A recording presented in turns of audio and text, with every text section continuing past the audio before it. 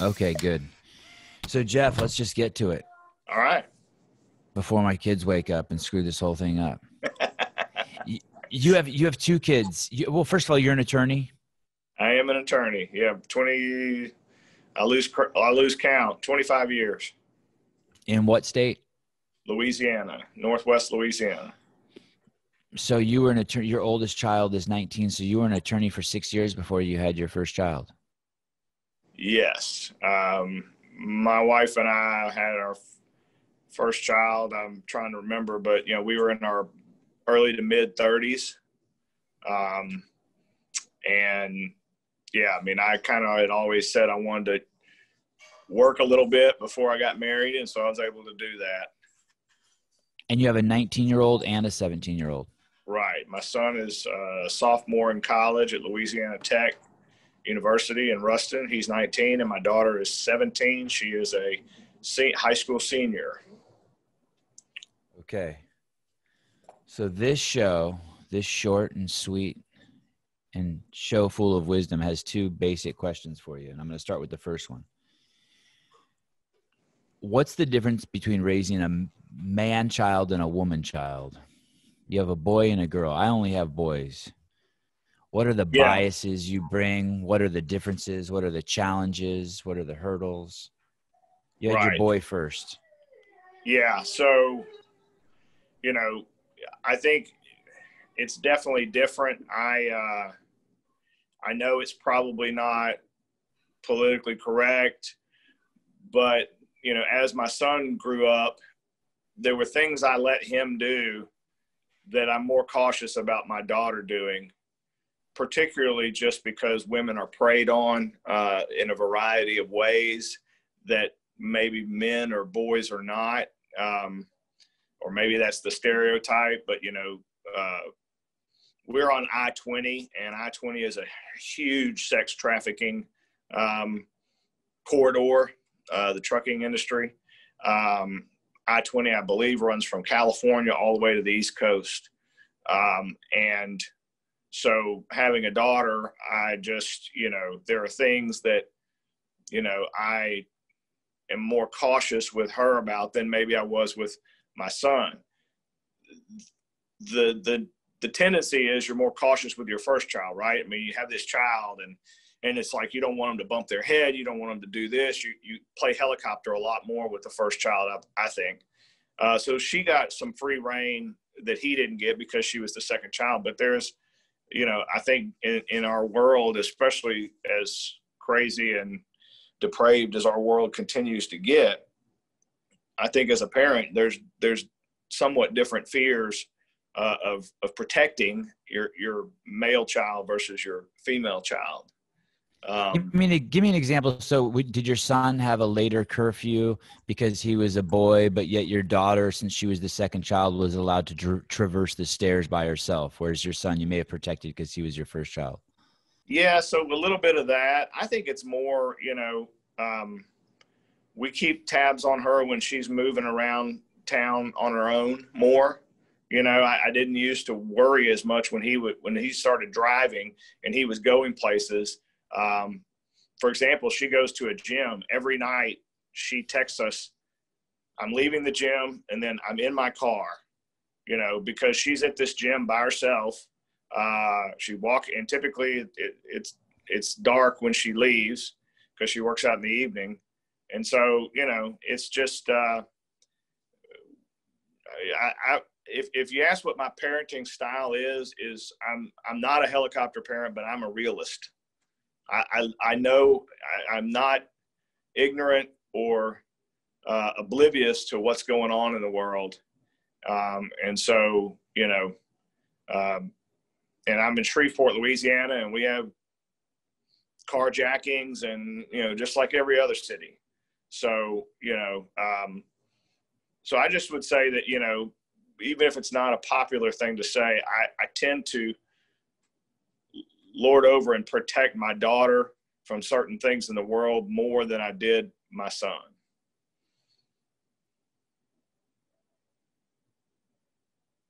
Sorry, I muted myself. So you're more protective over your daughter. You see the world as being a more hostile place for women, maybe even? It can be, I think because, Or different, or I guess different. I guess yeah, different. I guess men have to worry about other men picking fights with them. Women have to worry about men being basically predators towards them. that's the thing to me. I mean, most predator type situations and violent crimes are instigated by men, involving men. And, I mean, even with my wife, when she goes walking at night or working out, she likes to walk a lot. I mean, you see it on the news every day, a full grown woman getting abducted while she was out doing something, whether she was exercising or in a parking lot. So I think that the bad apples that are out there looking to prey on people tend to prey on women, and it's just I think that's a fact of life, and so I have to take that into account when I have my daughter. I think is beautiful. She's a blonde 17-year-old beautiful girl, and I don't want anybody bothering her. So I'm going to do what I need to do to watch that. It's so funny. So I have a pair of 3-year-olds and a 5-year-old, and I thought the conversation was going to be like, well, my daughter got out of diapers sooner and we let her do, I thought it was going to be the things that were around what I'm talking about. And all of a sudden you throw me into the fire of real life teenager stuff. Well, and see, that's the thing. It's hard to that's the stage I've been in for, say, the last 5 years. Right. And so, when people will tell you as your kids get older, certain things become easier and certain things become harder. It's just different issues to deal with. Right. I mean, you're dealing with turning your kids into good human beings and giving them a great foundation. By the time our kids are driving, I'm worried about them driving, being responsible for other people's lives in a vehicle, high school and the drinking that goes along with it. And for some people, the drugs. And so it becomes different focuses. It's been so long since my kids were young. It's hard for me to really think back, on what we did day to day back then. But I mean, Are your kids friends? Are your son and your daughter friends? Are they close? Yes. So, and how did you facilitate that? Well, first thing we did was we had them close in age. My sister and I are 4 years apart, and we're somewhat close, but we were always moving into the next stage. When she came into high school, I had left high school. When she came into college, I had left college. And so we were not really in the same stage of life together. My kids are 2 years, 2 months apart. So it's helped to keep them close because they're in the same stage of life together. And so to me, that's helpful. I see some parents, they have a kid and it's 6 years old, then they have another child. Sometimes it's going to be hard for those two kids to really relate because they're in completely different stages of life. When I see my kids, sometimes I see my kids, not sometimes, every day I see my kids mimicking my behavior and my wife's behavior. So like I can see my kids reacting to each other or behaving the way my wife and I treat each other. It's really interesting. So sometimes, and it's even changed my behavior towards my wife. So if my wife does something that normally I would have been short with her when the kids weren't around, now I make sure I'm not short with her. And I try to really, really up my game of civility and what suits the situation the best, not Right. just what's like me throwing a temper tantrum or getting angry at my wife or whatever, because I want my kids to treat each other like that. And it's actually quite effective. Did you notice that through the years that you would see like your son and your daughter sort of mimicking the interactions that you and your wife would have? Yeah. So, I mean, I think that the old adage that, they're like sponges, and who are they around the most? They're around, their parents. I think I've heard studies that, the most influential people on children are their parents. You can send them off to a good school, you can have them with a good coach, but in the end, the studies have shown that parents, because they spend more time with the parents than anybody, have the influence. Now, one caveat to that was, and I did this purposely, we're in Shreveport, Louisiana. We're in the South. Church is big down here. as my kids got into middle school and started those adolescent years, we were in church and Sunday school and those kinds of things, youth group before that, the kids were. But when they started to get into that age group where kids are starting to test the waters, I purposely tried to connect them with their youth leaders a little more, because there comes a point when those kids, to some degree, your kids stop listening to you because they've been listening to you forever. And if they can connect with Don't tell me that, Geoff. Don't tell me that. Yeah, and it happens when they're like in 5th and 6th grade. You've heard all the stories about middle school, right? Where the kids all of a sudden think they know everything. And so if they can connect with that cool coach or that cool youth leader, somebody that you know is a good person, is going to teach them good values, the right things, and they think that person hung the moon, then where they're starting to block you out and you sound like the parent on the Peanuts cartoon, this person comes along and starts having an influence. And so I purposely sought that out when my kids got that age, and it worked well. Mine happened to be youth leaders in our church that really stepped up and, took an interest in each of my kids, a lady for my daughter and a man for my son. So it's something that, and if church isn't your thing, I get it. A great CrossFit coach, or, an athletic coach, or, some person, your kids do jujitsu, a jujitsu coach. But I would emphasize that they've got to be a good quality person, good quality human being, because that's what you want them to be soaking up. You mentioned spending time with your kids. I heard this stat, and I'm wondering, when you hear it, what do you think? The stat was that you spend 90% of your time with your kid between the day he's born and your kid's 13 years old. And then from then until the day you die will just be, you'll only spend 10% of that time with your kids. So to get in as much as you can in the beginning. Does that resonate with you at all? Does that Yeah, because at 13 they kind of fly the coop? They do. And then what happens, wait till they get a car and then you never see them, right? So, but that's exactly the age, and I'm probably going to fumble this, but 13 is when the Jewish religion, Jewish tradition does the bar mitzvah. In their history, that's when the child started, either effectively became an adult or started to become an adult.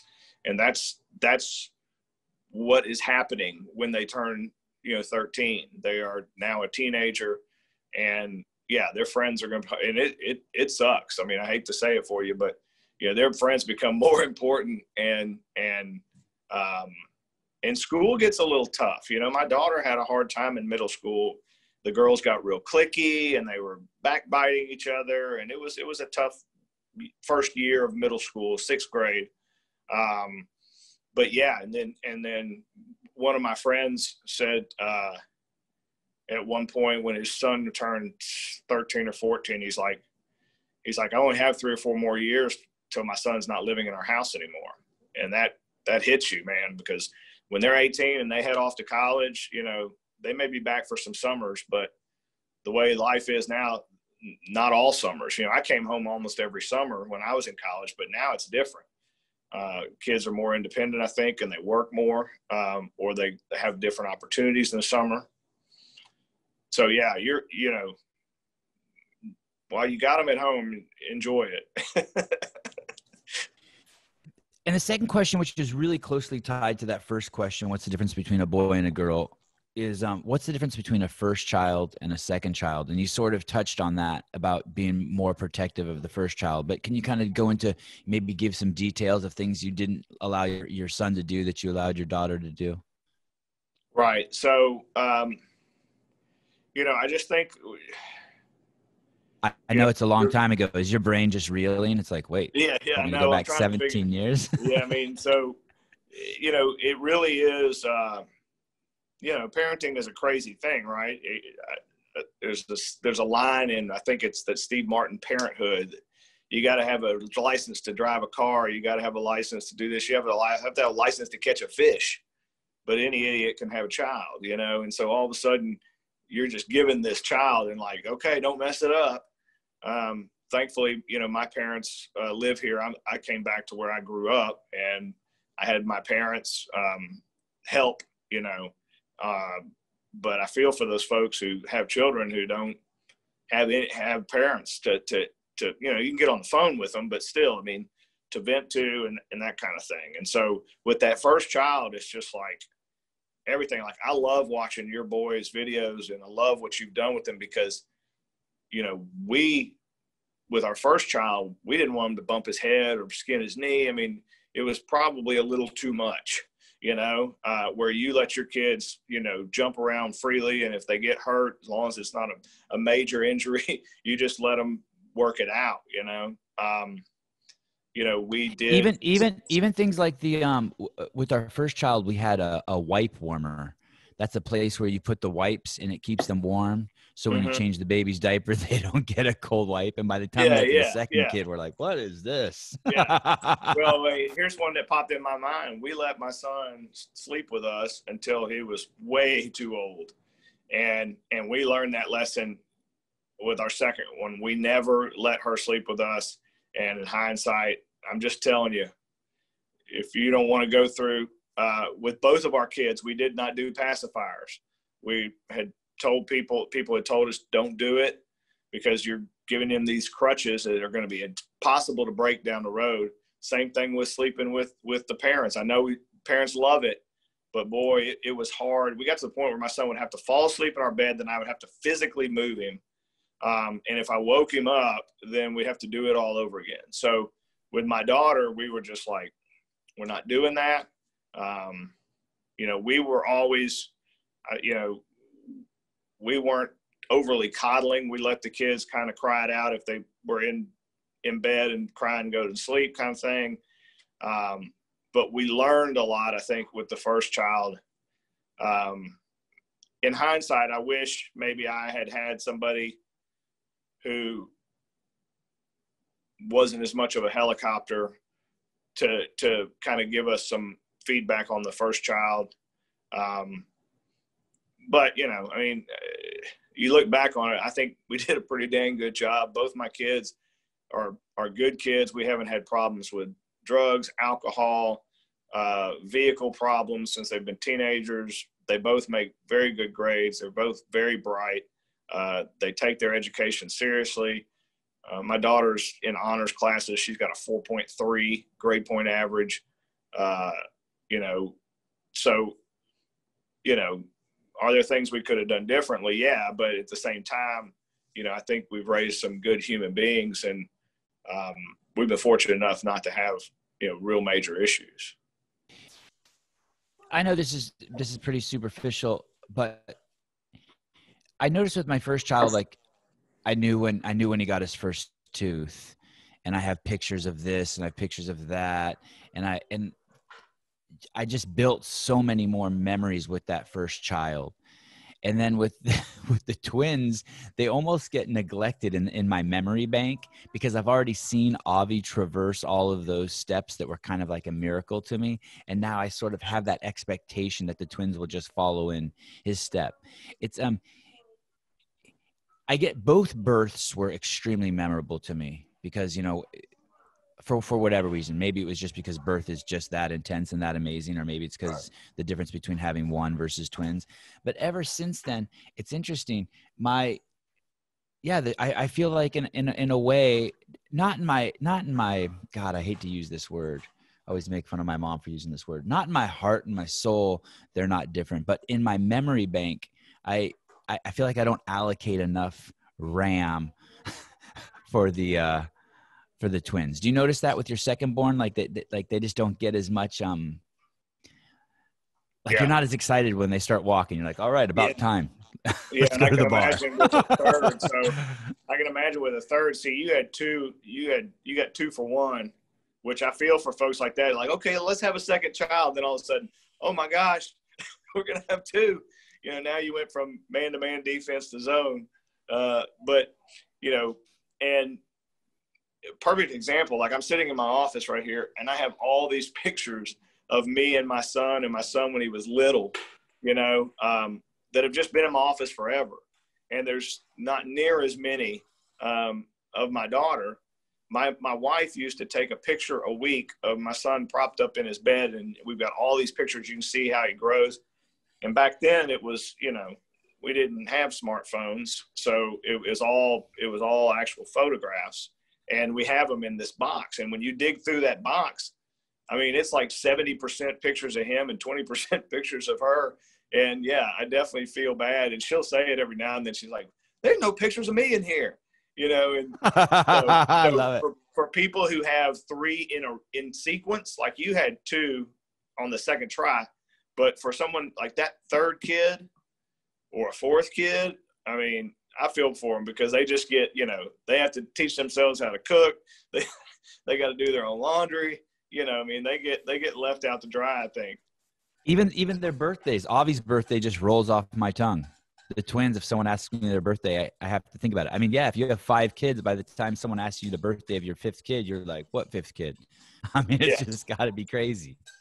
But I'll say this, I think studies do show that like those 4th and 5th kids turn out to be pretty resilient, because they did have to, not only were they the smallest in the pecking order and they had to fight for what they wanted with their siblings, but they also had to learn how to be self-sufficient, self-starters. I feel for these families. And they get the incredible experience of having an older sibling. Like Avi is really, really an amazing big brother. It's fascinating to watch. He basically, and once again, they just mimic the parents. He basically treats the twins the way we treat the twins. 10% of the time he tries to parent them, and I'm always impressed by that. Right. If they fall down, he'll go over and check on them. Hey, what's up? How many years older is he than the twins? I think like 2 years. Haley, what is he, like 2 years and a couple days? Avi? 2 years and a month older.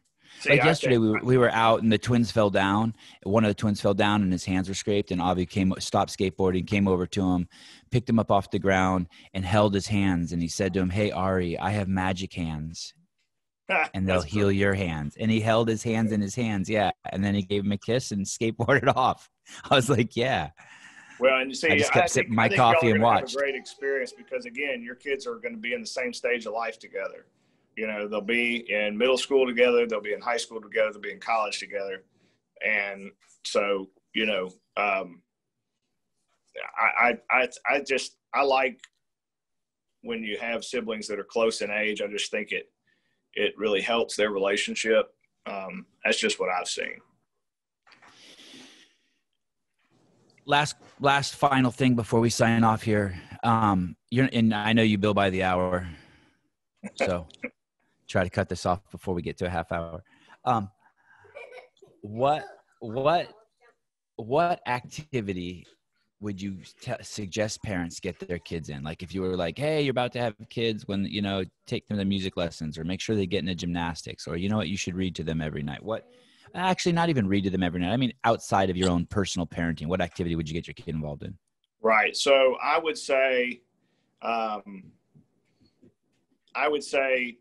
some sort of athletic endeavor. I just think that whether it's golf, tennis, a team sport, football, baseball, whatever, jiu-jitsu. I did martial arts. I started as a sophomore in high school in Taekwondo, and it consumed my life for the next 20 years.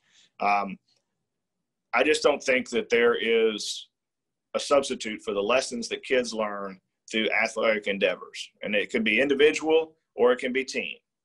And it could be any athletic endeavor, but the whole concept of self-discipline, pushing myself, integrity, honesty, not cheating, all the things that you learn. And if you're on a team, working with people, dealing with people.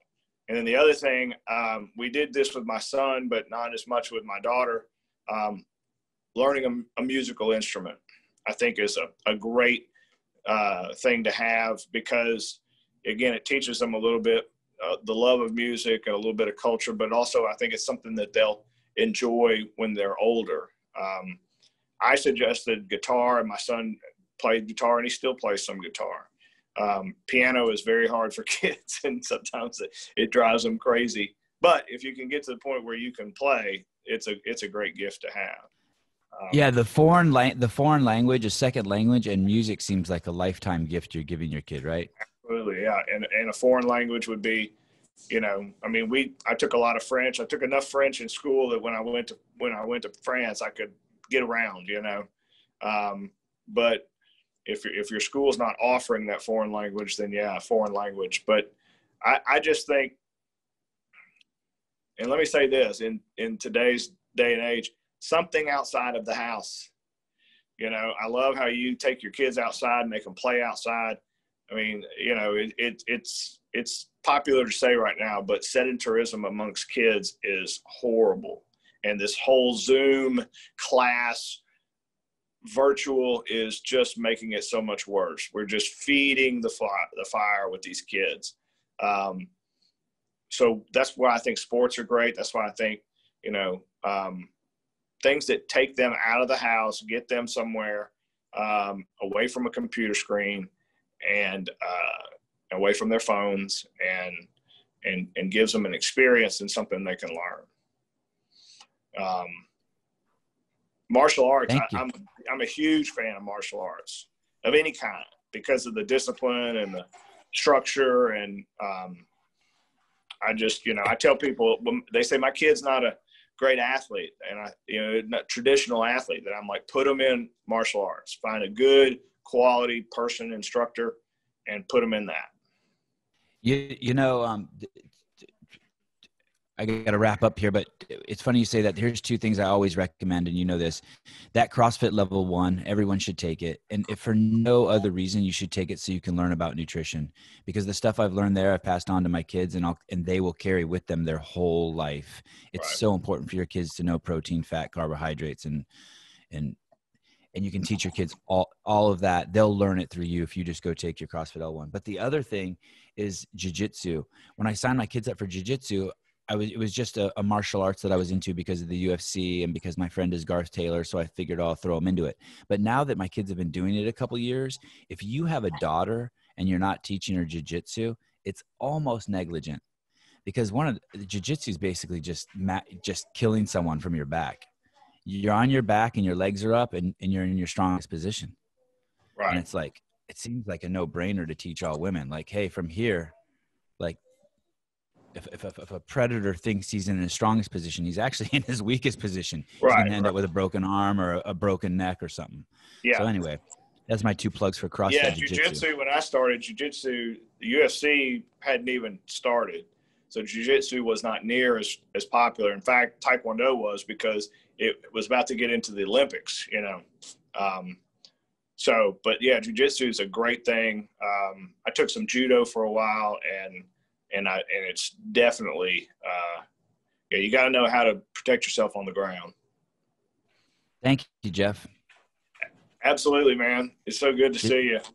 Good to see you too. Did you feel like you're the first of an experiment, or did this go smoothly? No, I felt like it went really well, Okay, good. Made me think back on some things that I hadn't thought about in a long time. But, all right, so tell me briefly, like, what your plan for this project is. So basically, I'm not at CrossFit anymore, right? And so, and I have to create since 2003, when the very first day, or 2002, when Macintosh released editing software and a computer you could plug into your car. I bought a car and was living in my car and started editing. And for 20 years, I've been editing every single day, filming every single day of my life. So, that's what I have to, even though I don't work at CrossFit, that's what I'm doing. And now I have these 3 kids and they're my perfect subject matter. I can't stop filming them. You know what I mean? Right. And so my goal is like, hey, just my whole life, I've always done just what I love. So, hey, that's what I'm going to do. I'm going to just share the parenting knowledge that I'm acquiring and faking and making up along the way. And then I'm going to do a weekly call, or maybe even more than weekly call, with just people I know, and ask them about their kids and advice they have, and sort of just build this ultimate, not to sound too grandiose, but this ultimate repository basically the CrossFit Journal, but for parents. You know what I mean? Like just like, Right. hey, you want to learn about like how to raise your kids, what to feed them, how they should move, what education they should have, what classes they should take. Subscribe to Sevon's Patreon account where 95% of everything is going to be free anyway. Right. And well, and dig so, around. yeah, I think it'd be so cool because, you know, as people live in different parts of the country and have different experiences, every conversation you have is going to be different, you know, and it's going to be interesting to see. And sometimes you look at parents and parents look at other parents and say, the way you're doing it is crazy. I wouldn't do that in a million years, you know, and yet, you know, it might work for somebody. It might not work for somebody. So I think it'll be interesting. And what it'll also create, if it's online, will create a lot of discussion, questions and comments, you know, people talking and posting about, you know, oh, I wouldn't do that, or that guy's an idiot, or, you know, whatever. People defending their position, you know. Yep. I'm having Sherman Merrick, the owner of CrossFit Dynasty, on this afternoon. And I stumbled across his Instagram account, and he's really big into finance. And he made a post celebrating that he had paid off his house. And I sent him like, hey, that's awesome. Like, what a great feeling. And I thought that, like, you don't see stuff like that on social media, but I just thought that's a brilliant post. Right. Like, you know what I mean? It's like spiking the ball in the end zone, but everyone should see that. I think it's an important brag that the world to see that you paid off your house. Right. But then I was digging through his podcast, and he was talking about how you shouldn't have separate finances with your wife. And me and my wife have separate finances. And so I just thought that, and it's always worked for us like that. I've never even thought about doing it the other way. I don't object to it doing it the other way at all. It's just that she got her paycheck, I got my paycheck. She would attack her pile of bills, I'd attack my pile of bills. But I'm going to have him on this afternoon, and I can't wait to kind of like hear why he says it should be the other way. And hopefully I'll learn, and me and my wife can like better whatever we got going. Oh, it's absolutely. It's so interesting to hear how people run their lives, you know, and the kids are the same way. So, yeah, I think it's good. I hope you can, you know, I mean, I know you want to give it away for free. I just hope you can make a living with it, you know, doing, yeah, it may not matter to you, but no, it matters. No, it matters. Right? I would love to make a living doing it. What's really important though is I'm just going to give it a shot for the next 6 months. You know, a year, 2 years, whatever. Right. I'm in a good place. I have a great life. Kids are happy. Wife still loves me. That's I a got surprise friends like you. in and of itself. All right, I'm taking Avi out to the skateboard park, and Joseph and Ari, can't forget them. All right, man. Well, it's great seeing you again, and let's just stay in touch as always. All right, thanks, Geoff. Thanks, Devon. All right. Bye. Yep, love you. Bye. Love you.